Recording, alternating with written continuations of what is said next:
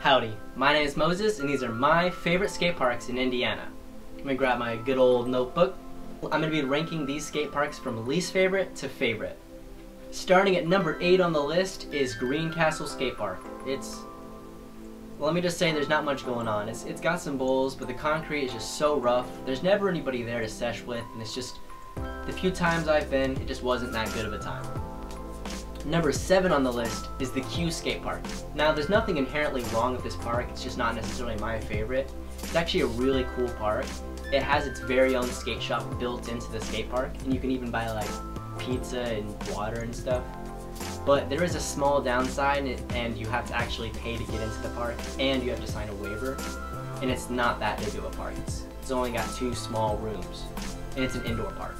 Number 6 on the list is Jolie Crider Memorial in Columbus, Indiana. Now this is actually an amazing park, but the only reason I put it at the bottom of the list is because I've only ever been there one time.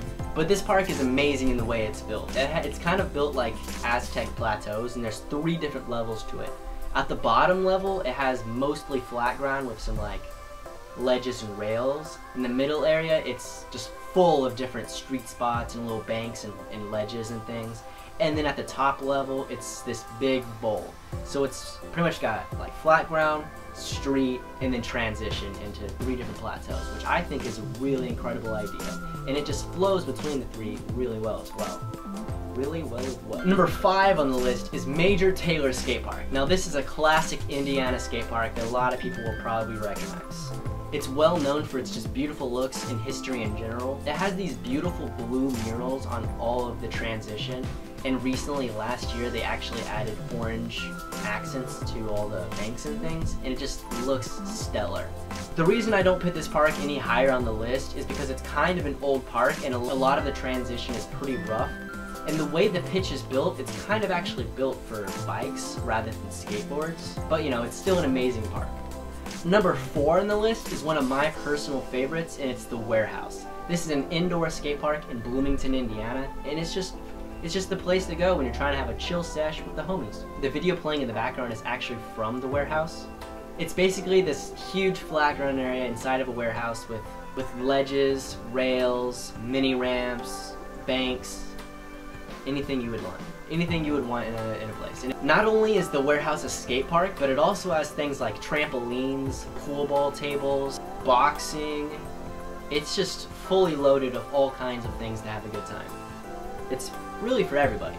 Now number 3 on the list actually holds a really dear spot in my heart, and it's Upper Cascade Skate Park in Bloomington, Indiana. The reason I hold this park so dear to my heart is because it's actually one of the first skate parks that I ever skated with my older brother Levi, who introduced me to skateboarding.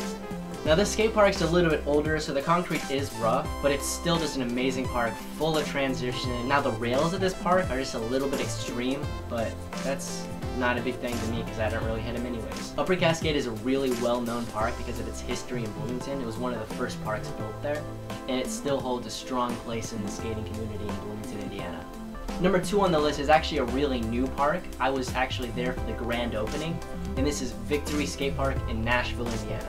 Now this skate park is a really small park, but honestly, for how small it is, it utilizes its space really well.